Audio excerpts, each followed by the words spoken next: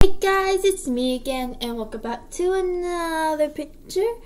This picture is for Atmo's game shows, and she wanted me to make her cat from the profile pic. This is her, like, she had this profile pic for a bit. She changed it right now, but she wanted me to do this cat, and it's just like, it's so cute.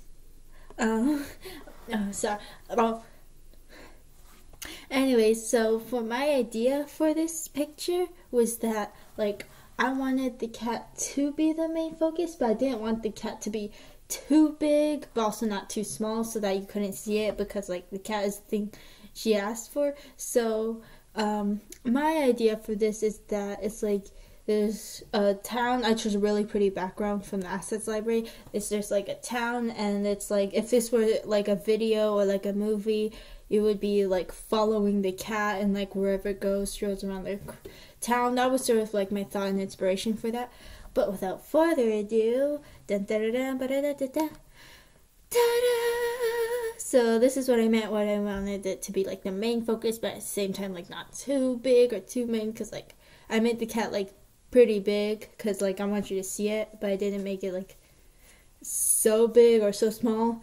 So yeah, this is the pretty what I was talking about. Like, I chose like a pretty background. There was like the cat strolling to like a town or a village market, and yeah, let me zoom in so you can see it.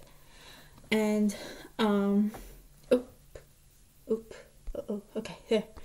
And I'm gonna and the cat's like looking through like a shopper's window, like maybe there's something interesting in there, like maybe there's some yummy fish, yum yum yum, or maybe it's just interested in like said the house and like wants to visit and stuff. So I put this put lighting shooting out of the window so you could tell that it's like the lights on.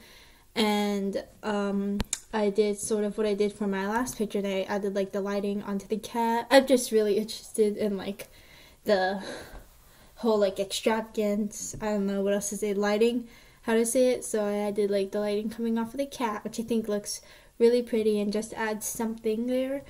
And I also, if you look really closely, you could see like this sort of texture on the cat.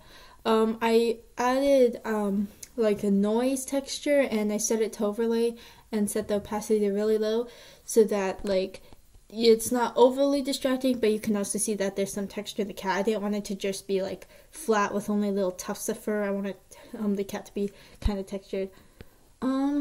So yeah, hang on, that's the picture. I hope you like it, Mo. And the next picture is going to be a picture I'm going to make with two of my OCs. I'm going to make a community post of a little sneak peek of the sketch. And yeah, make sure you leave a like and subscribe. Hope you guys enjoyed, and I'll see you guys next time. Bye!